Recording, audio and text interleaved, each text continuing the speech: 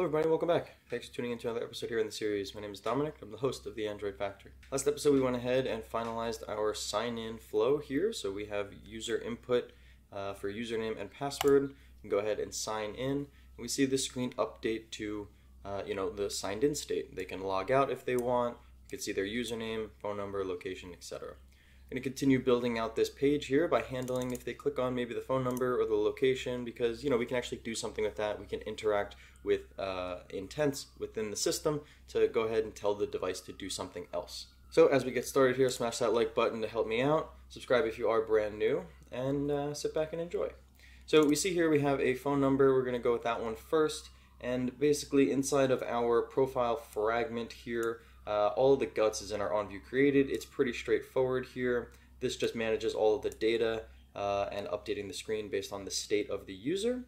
But we have something here. We have an epoxy controller, the profile epoxy controller, and we feed it profile UI actions. And this is basically like an interface between the controller and our view model here to handle different things, right? So we have a little sign-in hook. We have another hook here to kind of handle when any of these elements are selected. And we're kind of just using the ID of the drawable that we see on the left-hand side of these rows here as, some unique identifier. So we could see here that when they select the profile item for the phone, which would be this row right here, we kind of have this blocked off, and same idea here for location. So we have our view model here. We can leverage that, and we can use our view model to basically pass some stuff out. So I'm going to go ahead and collapse these other functions that have to do with log in, log out, and a little helper along the way. And then we're going to just build out this function here to handle our telephone intent. Off camera, I found this little Google search here, and it's pretty straightforward to actually implement an intent to create, or tell the device, hey, we want to call this number, basically. All we really need is the phone number. Everything else is hard-coded, and yeah, we just handle that intent. So we can do so very easily here by take a look at our application state. We see that we have an auth state object in here, and in the case where we are authenticated, we do have a user object. On that user, we do have, a phone number right here that we can use. So we can leverage this information here. So we're going to create a function. Let's just say, we're going to go with send call intent here. Let's go ahead and just create what we need. So we need first an intent. This is how we communicate anything to either the application or the Android system itself. We're going to use the intent action of dial here, and we're going to say intent dot, I believe it's a data equals URI.parse, and we're going to need to say telephone colon, and then we need to access our our phone number here. Okay, so let's back this up real quick, and we're just going to say phone number. We obviously don't have a reference to it, but we're going to get that. And so in order to get our phone number here, we're going to say store.read, and inside here we can say if it.authState is authenticated, then we can say it.authState.user.phone number. Lovely. We obviously have this little issue here because read is a suspending function. So we could just very easily wrap this entire function inside of viewModelScope.launch. And now let's go ahead and see what the okay, so that is unit. All right, so we basically need to specify both scenarios here, of course, because we do return whatever we get back from this read block.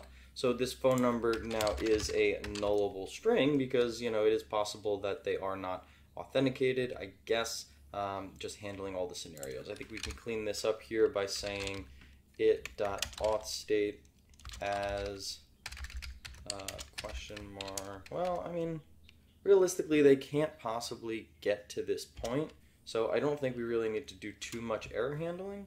So we can just simply cast it here, and then we just call user.phone number. And then this will just take care of all that. We don't need this nullable string anymore, and now we have our phone number that we care for. Yes, I guess this is slightly unsafe in the sense that we are just casting it straight out. So if we call this function when we are not in an authenticated state, the app will crash. But, from where we're calling it, I don't see how we could possibly get there with an unauthenticated user. So then the last little bit here is normally you would just have to call start activity with the intent, and that would launch everything. But we're obviously inside of a view model. We don't have reference to this start activity. That's something that you have at the fragment or activity level here. So I think the best thing that we could do is just create some kind of a flow here to handle this propagation for us. Okay, and as we see here, I've just gone ahead and created, the pretty basic private mutable state flow and public regular state flow. We're going to have a nullable intent here be our type, and we're going to initialize it to null. Inside of here, we can just very easily say intent flow dot emit our intent. Very, very good. And then at our fragment level, we just simply have to listen to that. So we will say our auth view model dot intent flow. Now, if we see here, this is a state flow of intent question mark, right? A nullable intent. So what we can do here is we can say filter non-null as live data, and then observe here. We'll attach our view lifecycle owner, and then we have our intent at this point. Then it's very straightforward. All we have to do is call start activity with intent, and we're all good here. So the last little bit is just connecting up our profile UI actions here. We're just going to simply say view model dot send call intent. You could even one line this because, oh, why not? We'll do so like that, and that's about it. So I think we are ready to go here. Let's go ahead and rerun things real quick. And coming back to life here, we have our profile. We are, of course, signed out because we are not saving the state. Sorry, that's the password. We have Donero and Don. Cool, cool. Go ahead and sign our user in. And if we go ahead and click our phone number, we now see 1776578966734. If we were to go back, come on, how do we go back? Yep. If we were to go back to the application here, we see that that is the same phone number. And so we very easily just, kind of communicate to the system. You see here that our app is here, and this is, kind of that, the phone call contacts app, whatever it is. So we could see here that we're just simply telling, oops, sorry about that.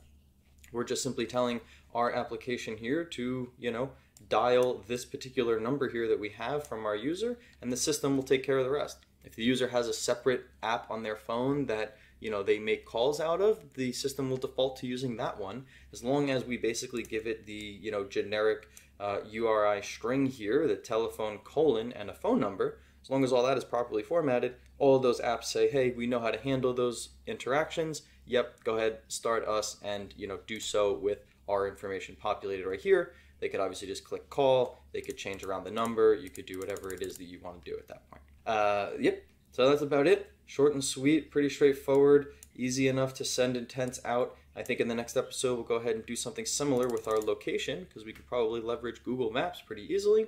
And we already have the plumbing set up here, right? We already have our intent flow. We already are observing it inside of our activity, our fragment. So the fragment doesn't necessarily care what the intent is. It just knows, hey, I have an intent that I should launch, and here we go. That's about it. So if you made it this far in the video, comment real fan. Really appreciate the help and the support. Please do smash that like button to get this stuff out there a little bit for other folks. And subscribe if you're brand new. I'll catch you guys in the next one. Enjoy the day. Thanks.